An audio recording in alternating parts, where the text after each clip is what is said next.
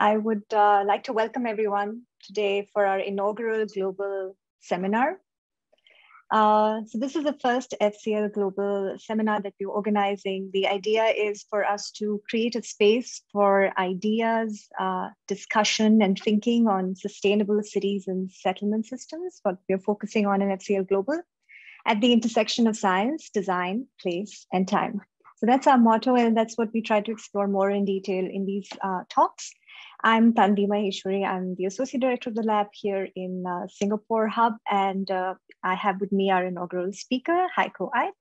Dr. Heiko Aydt is, as you know, a little bit, he's been with FCL since 2015, with SEC since 2015. He held multiple roles. He was the coordinator for FCL's responsibility scenarios for some time. And then he was a key member of the Cooling Singapore project. And right now he is the project leader for the Cooling Singapore project, as well as the co-investigator of the Circular Future Cities module in FCL. You've heard a bit about this in a previous overture. Today, he'll be focusing on the topic of digital urban twins and the work he has done on simulation as a service emerging out of the Cooling Singapore project. So I'm very excited to hear more about this SAS framework, Heiko, and Federation of Models. And I'll just hand over the mic to you to begin. Thank you, Tanvi, for the introduction. And also thank you very much for the invitation to be the speaker for your first seminar. I'm quite excited to be here and also talk about the things that we have been working on in the last roughly 12 months. So yeah, as Tanvi already introduced me, I'm leading, actually I'm leading one of the 4 pillars in the Cooling Singapore project, the one on the digital urban climate twin research and development. And so maybe before I go into what this digital urban climate twin is, let me first start with the question, what is a digital urban twin?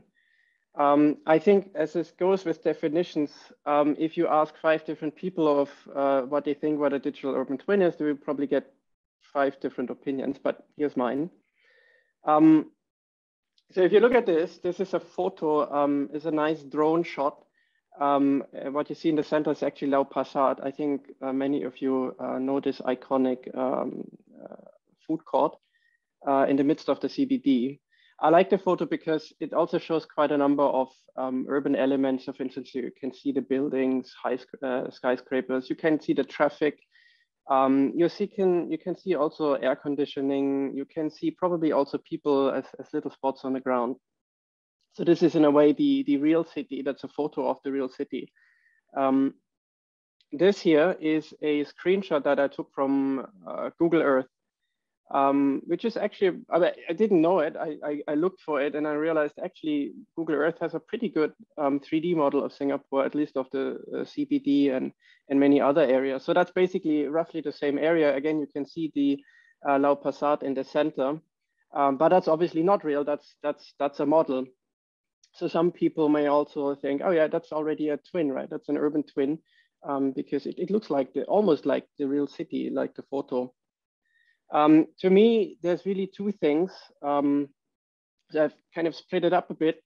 On the left-hand side, you just see the photo, of course, but then on the right-hand side, my colleague Isabel has highlighted kindly some of these elements that we are also interested when we talk about digital urban twins. And these are sort of the technical things as well. So you see the traffic swishing around, you see on the right-hand side on that building, you see the air conditioning units. Vegetation, or in this case, rather the lack of it, is also part of cities. So a digital urban twin really to me, is a composition of specialized computational models, each representing an urban element of interest. So there is the buildings, the traffic, air conditioning, microclimate. You can't see the microclimate, but you can certainly feel it if you are in the city. And that's also something that we can simulate. So it's not only the geometry and the textures for the purpose of visualization, but also the dynamic behavior for the purpose of simulating cause and effect. And then, of course, once you have such a digital urban twin, you can also use it to conduct what-if analysis and perform experiments with the city in silico that otherwise wouldn't be possible. I mean, there are certain experiments that you just can't do with the real city, right? And that's something that you can use the digital urban twin for. Now, the next step, of course, is then what is this digital urban climate twin that Cooling Singapore is building? And for that, I just want to, for those of you who are not familiar with the Cooling Singapore project, let me just quickly introduce it in a very few words. Cooling Singapore has been around for a couple of years, in fact, since 2017, and we are very much interested in the urban climate of Singapore, and specifically looking into the issue of the urban heat island and how to mitigate it, and a couple of other things as well. But a lot of it has to do with urban heat island mitigation and improving the outdoor thermal comfort. Now, what you may not have known is that the urban heat island is a phenomena in cities that can be observed. Basically, that the temperature in the cities is often several degrees warmer than in the surroundings. And in Singapore, this effect can be up to 7 degrees. Is typically a nighttime effect, so up to 7 degrees. That has been measured sometime a couple of years ago by colleagues of mine. And if we want to understand how we can mitigate the urban heat island, we need to have a model. And in this case, it's not just a model, it's really, this is where the digital urban climate twin comes into the picture, because we want to be able to simulate or ask what if questions. What happens if we use electric vehicles instead of combustion engine vehicles? What happens if we use centralized air conditioning versus decentralized air conditioning? And so on. There's a lot of what if questions that we want to ask, often concerned with mitigation measures. And the question is, how do we answer these questions? And we have chosen a simulation-based approach. So we use a simulation. And for that, we have what we call the digital urban climate twin of Singapore. So the digital urban climate twin is a digital urban twin, but one that is specifically designed and built to study the urban climate. And then, of course, we hope that the insights gained from all these experimentations and the capabilities that this digital urban climate twin gives you will help with the urban planning and climate-informed policy. The heart piece of the duct is the federation of models. This is basically where all the models are. It's not one single model. We actually have a collection of models. They can be roughly grouped into two categories, the urban climate models. And here we talk about mesoscale and microscale models in our case, and anthropogenic heat emission models. And there we have a variety. So we have models that simulate the heat emissions by industry or the traffic or the building air conditioning. So there could be others as well. And this federation of models that you see here is specific to a digital urban climate twin. If you build a digital urban twin for other purposes, then you probably have a different set of models. But I would say every digital urban twin will have more than one model. So that goes back to my earlier definition that I showed at the beginning. It's really a collection of multiple models, specialized models for different things. We also have applications that we built. These are just some impressions of what the duct applications will look like in the future. The whole idea is that not everyone has the skills to directly work with the models themselves.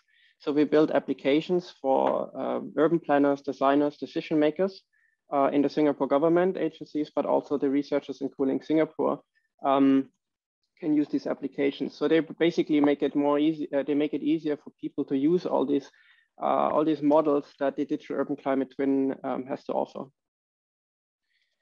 When it comes to the system architecture, there's 3 layers. The first one is the application layer. So that's basically the applications that we have. I've shown a screenshot there, some impressions on the previous slide. Then there's, of course, the computation layer that performs all the number crunching and comes up with all the results. That's the federation of models. But all that rests on the shoulders of some infrastructure. And this infrastructure is basically the simulation as a service middleware. And that's what the talk is going to focus on. So let me first introduce what the simulation as a service approach is about. And then I talk about some of the highlights that I think are worthwhile mentioning. And that can probably also perhaps be further discussed in the after the presentation. So yeah, SaaS stands for simulation as a service. Some of you know the SaaS acronym also as software as a service. To be honest, in this particular case, it's probably if you call it software as a service, that's probably also fine. It's definitely not wrong. But in our case, we actually refer to it as simulation as a service. So what is the approach? The concept is really, the idea is to make running simulations as easy as interacting with web services. User provides some input, they trigger the simulations, and they collect the output when the job is done. That's sort of ideally how it would be, right? So you have some input, you have some processor, as we call it, which could be a model A or a model B. It produces some output. You take the output and do something else with it. But the idea is that it would really be very simple and without much technical overhead. Now, in a digital urban twin, as I already mentioned, you have multiple models. You have converters, and you have all sorts of other processors. And somehow you have to put all these things together. And this requires what in software engineering is referred to as a middleware. There's a screenshot what I took from Wikipedia. And the one thing that I think describes it best is middleware is a glue. It's the glue that brings together all these components, takes care of the communication between the components in the context of a particular application. In our case, in the context of the digital urban twins, the purpose of the SaaS middleware is to take care of all the technical complexities, basically the putting together part, and not bother the user with the how to get stuff to work part, right? So that should be taken care of so the user can focus on their experiments instead. This slide is probably the most technical slide, and don't worry, I won't go into all the details. The SaaS middleware is essentially a peer-to-peer system. So there is the notion of nodes. You can have multiple nodes in your system. And the reason for that is one node may run somewhere in the Google Cloud, another node may run on your in-house computing cluster, another node may run on your supercomputing center. So the thing is, your models have to run in different environments, and we have to somehow all stitch this all together. So the idea is that wherever you want to run something, you have a node that is operating there, and then the middleware would take care of all the glue, making things to work together. I just want to highlight three things, three components. The first one is the data object repository. As the name suggests, the data object repository stores data objects, manages access to them, and keeps data provenance records. That's important because I will mention an important use case for that later. What data provenance is basically a complete history of how a data object has been created. The second component, the second key component is the runtime infrastructure. And as the name suggests, that basically executes your jobs and using the various processes that you have deployed on that particular node. So the data object repository manages the data, and the runtime infrastructure runs your simulations. Essentially, that's what it is. And then there's, of course, the SaaS application. They would communicate with the SaaS nodes in using standard interfaces.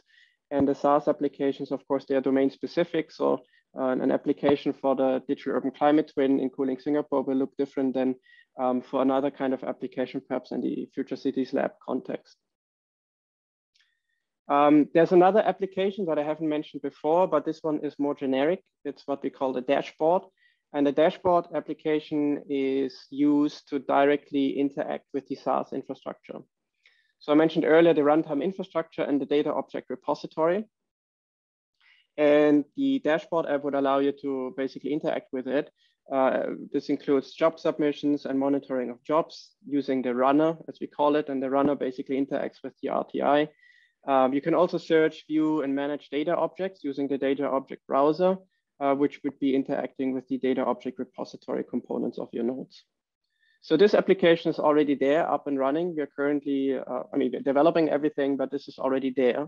So this is something that people can already use today. The challenge, okay, so up to this point, I just gave some brief idea of what the SaaS middleware is about. And now I want to get to a couple of highlights. The first highlight is that if you work with a digital urban twin, let's say for a what-if analysis, unless it's a trivial case, you will end up having to run multiple models as part of a potentially very complex workflow. I have an example here on the right-hand side. This is a real example of how we determine or how we calculate the UHI map in cooling Singapore. And the way how we do it is basically we run two simulations. or two kinds of simulations. One with an urban scenario, that's the one that you see here on top, that's the urbanized Singapore, compared to a hypothetical all green scenario. The urban heat island is per definition a consequence of having a city. Cities produce an urban heat island. If you don't have a city, you don't have an urban heat island effect. So we thought, well, if you want to quantify the urban heat island, then we have a scenario that we can easily do in the simulation without the city. And that's basically what this is, this workflow. So first you have to do some pre-processing, and then you get something out of it, a WRF package it's called here. Then you have to actually put this into the WRF simulation. By the way, WRF is our mesoscale climate simulation, and you get some climate data out of it. You do the same thing with the all green scenario, go through the several steps, you get something out of it, and then you take the calculation, the difference, and then ultimately you get that UHI map. Now, at the moment, each of these processes here, the pre-processing as well as the simulations, would actually usually require someone sitting in front of a computer, sitting in front of a terminal, logging into a computing cluster, or maybe the National Supercomputing Center here in Singapore, log in, modify some files, run something, execute things, collect your data. So there's a lot of manual work involved. And what we can do with the simulation as a service middleware is that we can basically put this, define a higher order processor or a workflow composition, put this in a box, and basically make it easier for the user to do this. So you basically define certain steps, build a higher order processor, and then you basically can use it with more or less with a single click.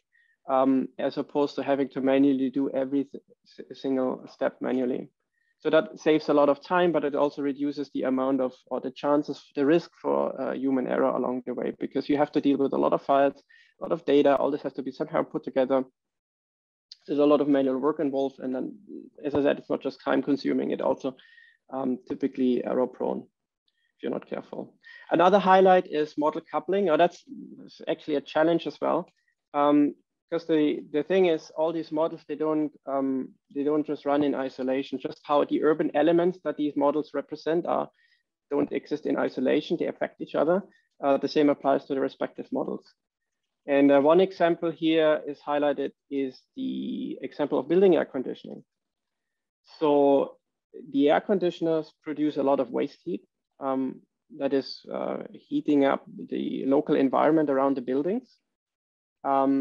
And the warmer it is, the more energy your air conditioner needs to spend in order to keep the indoor temperature at a certain preferred temperature. So there's this feedback loop between the ambient temperature, which is essentially covered here by the climatic data, which comes out of the urban climate model. But the urban climate model also takes the output of the anthropogenic heat emission model. So there is this loop here. And how do you do that? Actually, in this particular case, WRF has a building energy model already included. And that is an example of what I describe as tight coupling. So tight coupling is the case where the modeling software already supports it. Either because the model itself has two subcomponents, say the building energy model and the atmospheric model, or each model supports a certain interface. There's, for instance, this IEEE 1516 standard about HLA, high-level architecture. That's basically about this tight coupling and allowing different models to interact at runtime.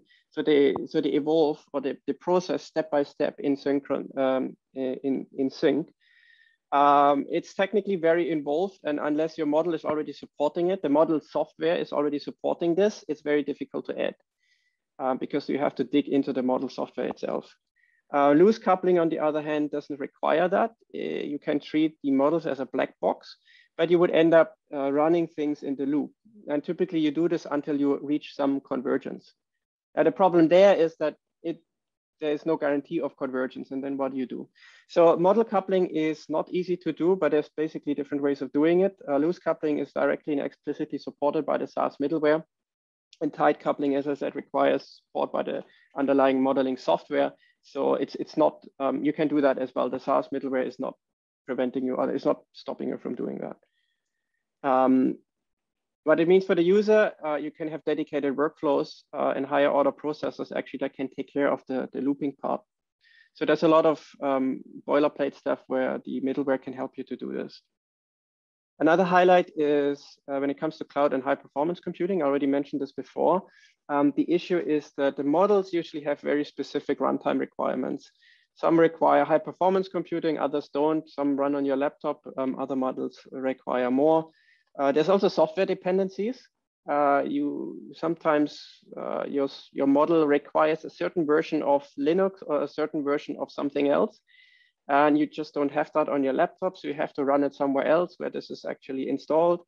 There's also organizational and administrative constraints. You may not have the right to install a particular model on your computer. So for instance, in Cooling Singapore, we're intending to use the SingV climate model that is currently developed by the Center for Climate Research in Singapore. And they have a license for the modeling software, which we don't have. So we can't just take that software and run it on our side, apart from not having the computational resources. So instead, this thing will be running on the National Supercomputing Center. So if you have a digital urban twin with non-trivial models, you will end up in a situation where you probably have to use a mix of cloud computing resources, supercomputing resources, and your own computing resources in the intranet. The good thing is that once you have the SaaS infrastructure deployed, you don't actually have to worry about it anymore. That's the good thing about the middleware. It really takes care of these things. You may not even need to know where your model exactly is running. You may still want to know this because maybe you prefer to run model A here and model B there. You may have some knowledge about where things are happening, but in principle, technically it's not required. The middleware will take care of it. And I think that is a big advantage because a lot of people, many people don't have the knowledge how to use a supercomputer, how to manage this. Also with cloud computing, how do we set up cloud instances? How do we run them? How do we monitor things? So there's a lot of technical stuff involved that the usual user, I think, shouldn't have to be bothered with. Another highlight is on the issue of reproducibility. And I think this is a particular challenge. Well, in science in general, reproducibility is a major principle. In computational science, again, it's a very big issue because you need to have data, you need to have models. And everyone who has worked with models and data, ask yourself, are you able to reproduce, even you yourself as the author, are you able to reproduce simulation experiments that you have performed, let's say 6 months ago, or maybe a year ago? And I think in many cases, the answer is, if you're honest with each other, is maybe not so easy. Why? Well, the model has maybe changed and maybe people haven't used something like Git repositories to keep track of the changes. So you don't exactly know which version of your model you have been using. Data may have gone missing or hasn't been kept properly or has been modified ever since. So there's a lot of issues there. And it's not just, of course, in modeling and simulation, but reproducibility is a big issue in science. And I found this paper and they say something interesting along the lines of reproducibility is the minimum necessary condition for a finding to be believable and informative. The flip side of it is if you can't guarantee or if you can't provide reproducibility, what does this say about the believability of your work and the credibility of your work? That's a big issue. There's no silver bullet, but how the SaaS middleware can help here is, first of all, the data object repository keeps systematically track of all the data objects, their unique IDs and so on. But I also mentioned earlier that it keeps the entire history of how a data object has been generated. So let's say you start off with 2 data objects. I'm just going through this in a very abstract way, but you start with 2 data objects, you put this into a processor and you get something out of it. You use that outcome and use it with another data object and you run another simulation or another analysis. And again, you get something out of it. So this is sort of this graph here is basically the history of this data object E9B678. So if I wanted to know how someone has actually come to this conclusion, not to this conclusion, but to this data set that I may use in my publication to come to certain conclusions, how has this been generated? With our system, we can tell you exactly how this thing has been created, and you can, in principle, exactly reproduce it. I put exactly here in parentheses because it doesn't always work that way. There's always there can be edge cases where exactly reproducibility just cannot be guaranteed, but it does help with a lot of things. So it's not a silver bullet, as I said, but it does help researchers. I believe it can help researchers to do better science, computational science in particular.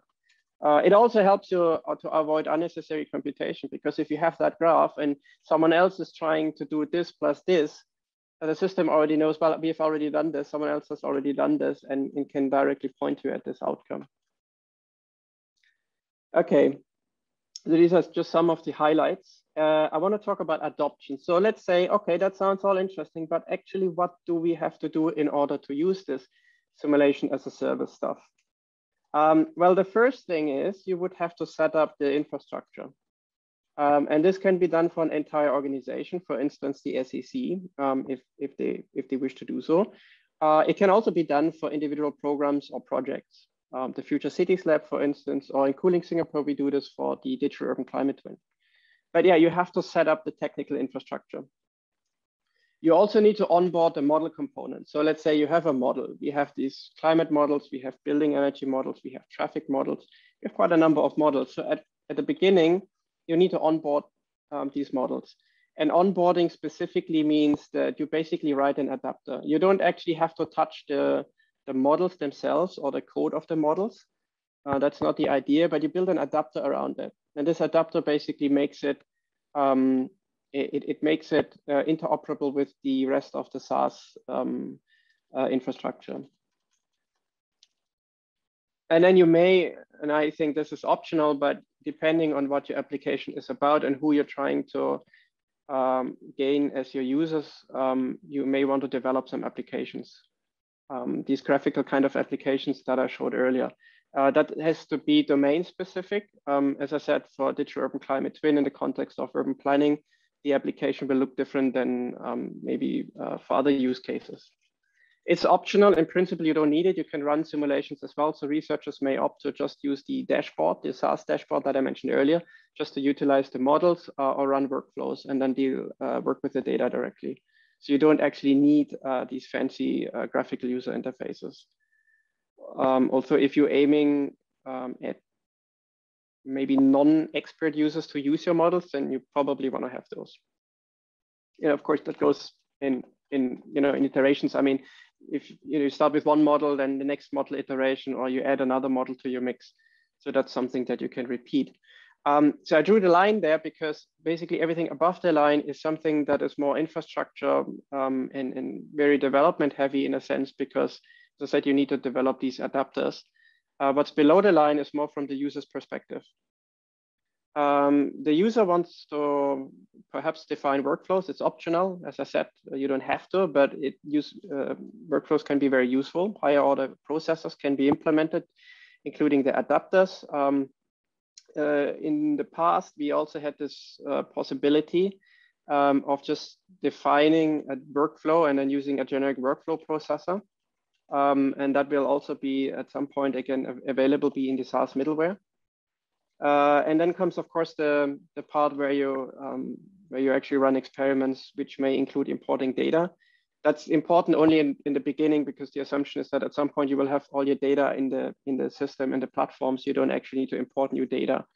You run the experiments, and then of course you may want to export the data to analyze the data further. You don't necessarily need to export the data. If you have these front-end applications, this may already be sufficient for your purposes.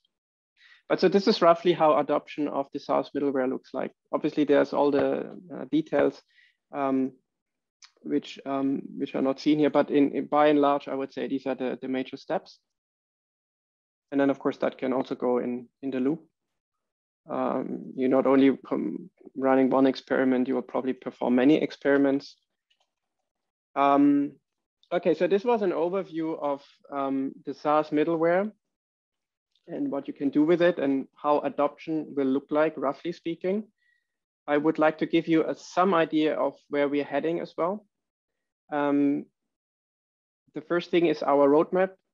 This is just a very rough view of the roadmap, but basically we are planning to have an alpha testnet for our SaaS middleware stuff, which will probably run sometime between November and February 22. It's mostly for internal users. We basically just want to iron out all the sort of the bigger issues that we see, so that everything works nicely, which will be followed by a beta testnet. And this beta testnet is actually going to be very interesting, because this is really when we will reach out to end users. So for instance, we will be inviting people from the government agencies to use the digital urban climate twin that we are developing in Cooling Singapore. So it's not just internal anymore, it's really going to go live and external. It may not be the final system yet, but we're really hoping to get real user feedback, so that we can make sure that the system really provides the services and the user experience that is required for people to do what they want to do with this digital urban twin. We are also planning at some point to deploy this digital urban climate twin in the wild, so to say. Maybe I should mention this as well about the Cooling Singapore project, because that may be something that is perhaps a bit unique or a bit special about the project. The Cooling Singapore is not an academic research project as many of you know it. We actually have a real task and a real mission to build a digital urban climate twin and make it usable for the agencies, and also deploy it, or help the agencies to deploy it in the wild for them to use. So we're going way beyond the point of just building a proof of concept. So this is going to be on a very high technology readiness level. We're probably aiming at 7, so that's sort of pre-commercialization. And I think that's maybe something I should mention as well. So we will work towards deployment of it as well.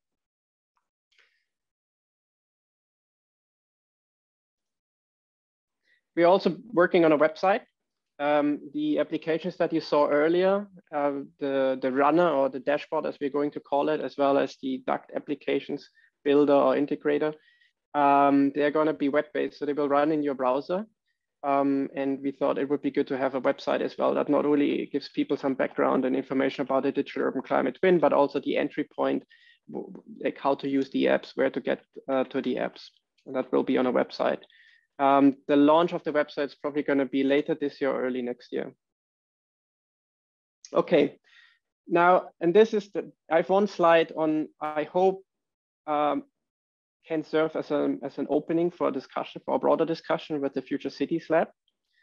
Because I know from my past experience and working from the Future Cities Lab, and I think with FCL Global is going to be exactly the same. FCL has developed quite a number of interesting tools for visualization purposes, but and analysis purposes as well. So I just mentioned a few here. Singapore Views is one of them. The other one is Earthscape. Fair Planner has been developed. And there's also the City Energy Analyst. These are just 4 examples, and there's much more. And I think FCL Global will build even more. Some of these we have already worked with in the past. Cooling Singapore has leveraged Singapore Views in the past for visualization purposes. We have also already used City Energy Analyst. In fact, City Energy Analyst is one of the models that we have already onboarded in our own federation of models, and we're looking forward to do a lot of work with it.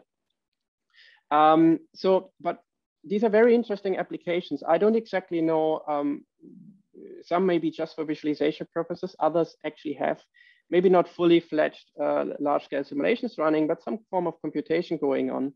And the question that I'm asking myself as well, why not try to use these applications and make them compatible with the SaaS middleware, which could potentially also help to sort of have the standardization across FCL that should also allow to foster collaboration between different groups, because people can use each other's models, and then we can have these visualization analysis apps sitting on top of it.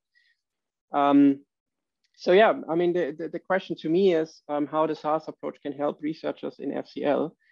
And with that, my last slide is basically, I want to hear from you. I want to learn about your use cases. And of course, I want to discuss how the SaaS approach can be used to help with your modeling and simulation needs, FCL, but of course also beyond. Thank you very much. Thank you, Heiko. That was a very stimulating presentation. There are a lot of questions I had on the in the earlier slides. And as you go on, and the last slide is a provocation for us at FCL as well. So that got me thinking in another direction. But I see there are a couple of questions in the chat box, which are more specific related to the workflow.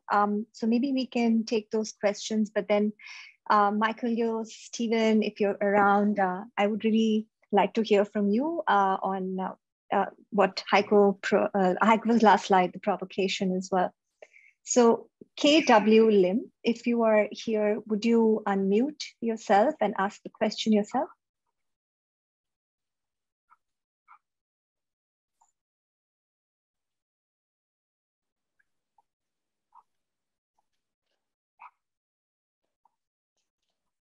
Okay, if not, then I can just read it out for everyone's benefit. He asks, how sensitive are the model predictions of duck to workflow composition, sequence, order, spatial time granularity? And I also had a similar question, Heiko, about the level of detail, the granularity of each of the input data sets that you were talking about, and how do we, so there's a minimum level of detail, or there's a standard and then you kind of, you update it in your recipe that this model has been updated with a new data layer. Okay, thank you for the questions. They're very good questions. They're also broad, so there's a lot of stuff that I could say to it. So I'll try to answer them one by one.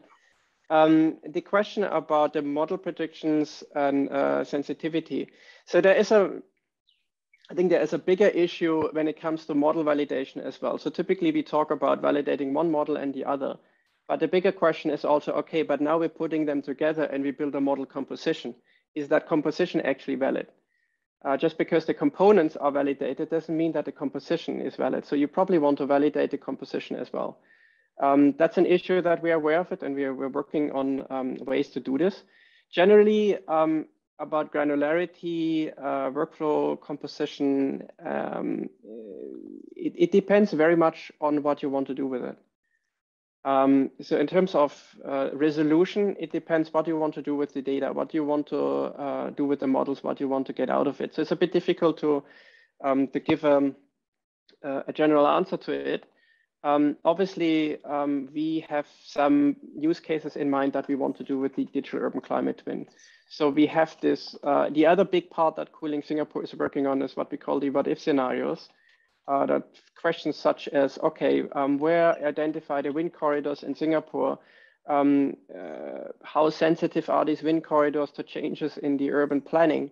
How can we protect these wind corridors?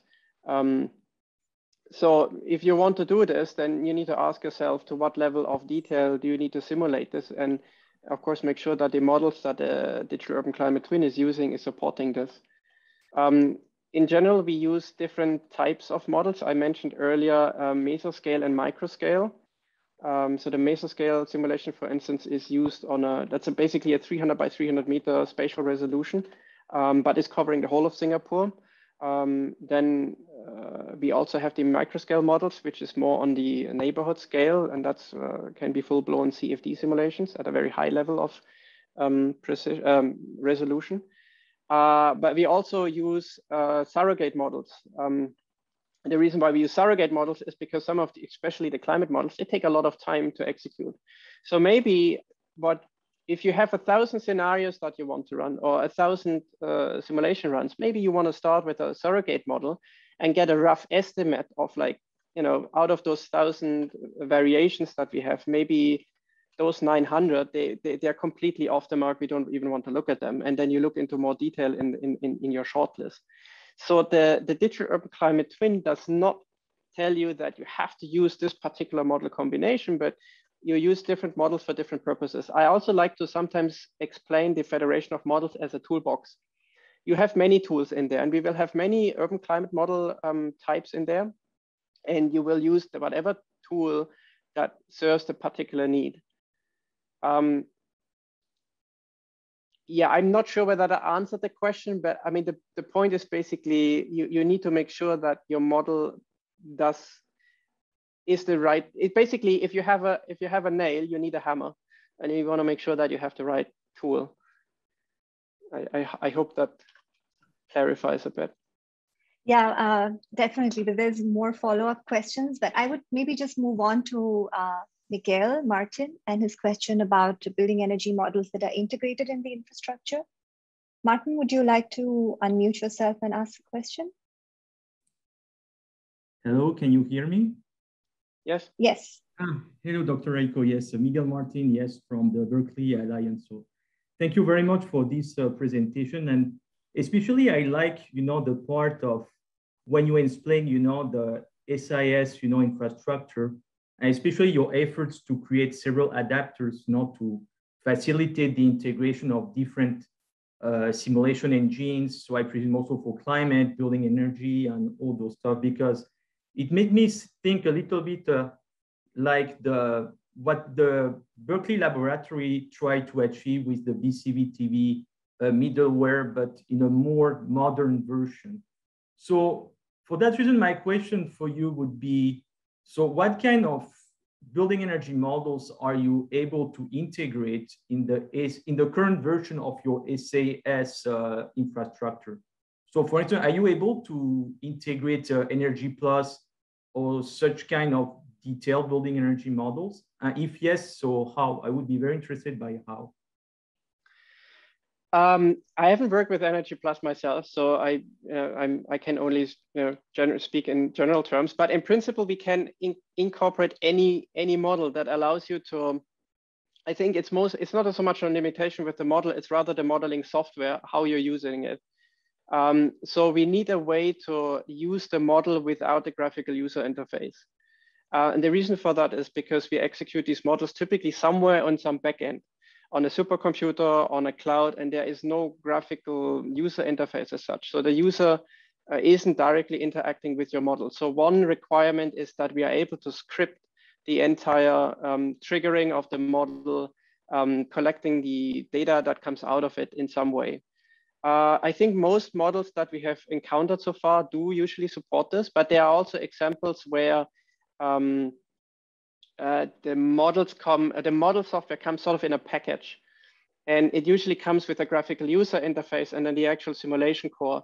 And if that is packaged in such a way that you cannot just utilize the simulation core, then it's difficult, or potentially even impossible. These are not model limitations as such. The model may very well work for our purposes. It's just that we don't have from a software point of view, the ability to build this adapter around it. So without knowing Energy Plus, I've heard about it, but I haven't worked with it yet. I would say, yes, we can integrate it. So as long as there's a way to build this adapter around it. I think that's the biggest limitation, the ability to build adapters. But especially for the compute heavy simulations, we have also used ANSYS Fluent, for instance, in the past. They tend to have a way of running without graphical user interface anyway, because they often support high performance computing. In these cases, it's I wouldn't say straightforward, but it's relatively straightforward to integrate them. At least there is no issue that stops us from a software engineering point of view. Okay, so in that case, Dr. Heiko, my coming question for you. So are you planning in the future to create like a general interface that would encapsulate all the different interfaces from the different models? Yeah, so actually, one way what you can do is obviously, for instance, take WRF. It's a general purpose climate weather forecasting model. You can do thousands of things with it. But what we do is we build an adapter that is already tailored to a particular use case. Now, nobody stops you from building multiple such adapters. So one use case could be, I don't know, for something that we use for urban climate and urban heat island simulations. You may want to use WRF for a different purpose, and you actually have different kinds of inputs and produce different kinds of outputs. So in that case, you can build another adapter around it. It's still the same WRF at the heart of it, but different wrappers.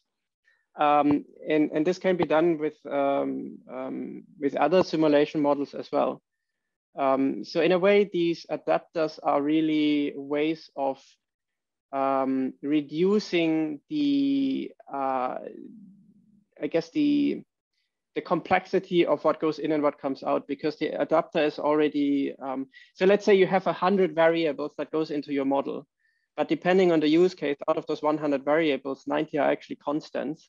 Only 10 are actually proper variables for which you need input. So the adapter would make sure that there's an adapter for this particular use case, and then those 90 variables, they would be set to that set constant and only expose those 10 variables to the rest of the environment. You can write another adapter which would expose another set of variables, which allows you to do another case. Yeah. Thank you very much. Very interesting work here. Thank you. Yeah. Yeah, you make it sound so easy, but yeah, it's like a magic solution in my head. But there's so many interesting questions here in the chat box. I hope we can go through all of them, but we go through it by sequence. And Stephen reiterated the question about the quality of data. Stephen, would you like to? Yeah. Yeah, I'll try and be quick. Yeah, I agree. It has this kind of magic quality. So I'm just pitching myself as a sort of user, non-computer science, but I'm interested, of course, in the origin of the data and the origin of the knowledge. So I'm sort of critical enough to know that I'm suspicious of certain kinds of material that's coming to me, but I want to be able to use it. And I really loved your reflection on metadata. How does that kind of work? So that also assumes, I suppose, that this is quite an open system. You know, the federation kind of models. Is this a responsibility of the user then, who needs to understand about metadata and then check and be in a way critically aware of the metadata and the heritage of the data and the models, of course? Could you just reflect a bit more on that slide and that segment of your idea? Yeah, that's a good point. So the system makes it easier to use models, but there's of course a danger that, you know, just because you put certain things in, just because it matches in computer science, we have to say garbage in, garbage out, and the same with models. So if you just mindlessly put things in without thinking, then your outcome is probably not reliable. So as the user, you probably need to know a little bit, you need to have some knowledge about the data, and the meta information can definitely help you to better evaluate what's actually in the data set. Where does the data come from? What potential issues may this data have? The system allows you to tag the data in a very, you can tag it in whichever way you want. You can also search for it whichever way you want. So there's not a technical limitation of providing this sort of meta information, but I think it depends also on the application domain. So in the domain of cooling Singapore, it's all about urban climate. So you want to make sure that the data has this right kind of meta information that is important for people who are looking into urban climate. Right. And I think that is mostly the responsibility of the domain experts, because on the technical level, I don't know anything about your models and your domain, right? So I can't put this meta information in, apart from the technical stuff. Like technical stuff, what is the spatial resolution? I mentioned WRF uses 300 by 300 meter. That's the sort of thing that we can put in, but maybe sort of more domain-specific meta information. I think that has to come from the user, and then the user has to know what to make out of this metadata. Yeah. Super. I mean, this is absolute music to our ears in FCL. So your last couple of slides are very valuable, because we have, you know, users all the way from architects, humanities, social science people. But for us to be involved in this discussion, which is absolutely crucial, we need this kind of open and yet critically available sort of kind of technology. So super. Looking forward. I mean, I guess I should also say, because as you said, as Tanvi also said, it sounds magical. It's not the silver bullet. I think a lot of it is in a way good engineering, good software engineering, from the point we define clear interfaces, and there's a lot of flexibility there. But as I said, you have to be careful what you do as well. Just because you can plug all these things together, it doesn't necessarily make sense. So the domain experts have to be aware of these things as well. But at least what the system can do is it can make the technical stuff a lot easier, so that the users can actually focus on what they really want to do and don't get sidetracked with trying to get stuff to work on the cloud or the supercomputer. Super, thanks. NK has an interesting question about the application of this work in financial sector. Bin, would you like to unmute and ask the question yourself? Yes, can you hear me? Yeah. Yes, can hear you well. Oh, okay. So I'm totally from probably I'm not sure whether this is a kind of a good question to ask. So you talk about like a social planners for your system, right? So one potential kind of important planner in an urban environment is the financial planner, which involves, let's say, firms and household as well. So in my mind, kind of maybe the key thing is like the firms operating in an urban environment. So they may have different offices and also factories in different parts of the urban environment. And also involves like the climate related data as well as other like non-climate related data, including financial, etc. Right. So I just wonder, like for your system platform, do you only allow climate related information as inputs, or you allow any other things as well? Second is, do you allow kind of the financial aspect of the system in terms of like planning and also outcomes? In the digital urban climate twin, so far we are not working with financial data. It could be done. For instance, there's also always the question about, I guess, trade-offs, like for instance, mitigation strategies, implementing mitigation strategy A or B. One may be a lot more costly, but perhaps more effective. The other one may be not as costly, but perhaps only with limited effectiveness. For planners, this is obviously important because they want to know the trade-offs. And I think they do this. It's not current in our system, but there is no technical limitation. I mean, you can also include this kind of data or this kind of information in your models, attach it to your data. So yeah, there is no limitation to it, but it depends on if you need it. In our case, we haven't needed it so far. Okay, so essentially that means kind of we could bring our models into your platform and build on what you have already. Yeah. Okay. I mean, just talking, what comes to mind from a financial sector point of view is, you know, I guess if you consider the future markets where you trade futures on commodities, for instance, this is often used as an insurance depending on whether your harvest is going to be good or bad. And I could imagine any sort of climate simulations have some impact on, I don't know, how the harvest might be in June or July, or for, I don't know, your cotton or whatever it is that you're dealing with. And you could probably, you know, you use the climate forecast for this in order to figure out how pricing should be in a couple of months from now. I'm really just making this up, but I mean, there is probably a link between, certainly between climate and finance. Insurance is another topic. Insurance companies need to sort of quantify the risk of certain extreme weather events. And again, this is obviously highly related to climate. So the financial aspect can come in, yes. Yeah, so do you allow, so my understanding is, so for example, like in Singapore, we have like thousands of firms, right? Tens of thousands of firms. So do you model, like for example, in your platform, do you allow each firm as a node, or maybe each office building as a node? We could. I mean, one thing that we do is we analyze the different kind of building cooling systems, centralized cooling, district cooling, and so on. We are usually concerned in the effectiveness in terms of energy savings and where the heat is being emitted. You could bring a cost model as well that says, look, I mean, there's so and so many companies, so many buildings or building owners, and you know, if they would switch to a different kind of cooling system, decentralized cooling, that would sort of affect their bottom line so much because now the cost is higher, but in the long term it will sort of reduce. So you can bring in these things, and you can, in principle, model these things.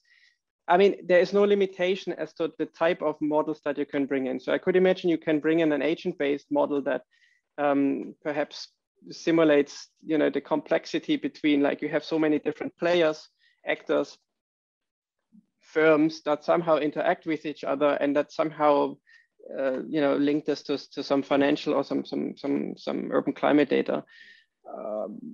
I'm not saying it makes sense. I'm just saying it can be done. I mean, obviously someone else would have to do the thinking, whether that makes any sense. But in principle, it's possible.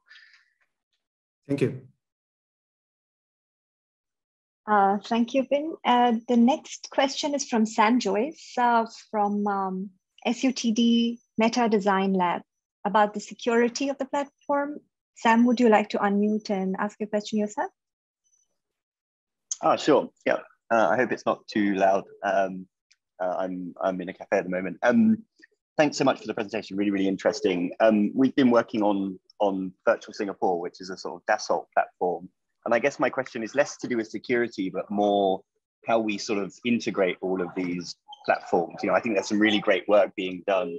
There's this question about how they work. So I'm using this sort of word, sort of walled garden, you know, especially some of the commercial platforms are very difficult to begin to sort of integrate together. And, you know, I wondered what your thoughts were there. I mean, I've always kind of been interested in things like Tim Berners-Lee's ideas of, you know, the semantic web, etc. But in reality, of course, we have some huge players like Google and Amazon that are kind of dealing with more generally the kind of broad technology. I wonder how we kind of get out of that and work in an interoperable and collaborative way with these various platforms. I'd love to hear your thoughts on that because I think it's like a critical problem in what we're doing. Yeah, I absolutely love the question because it mentions a good point.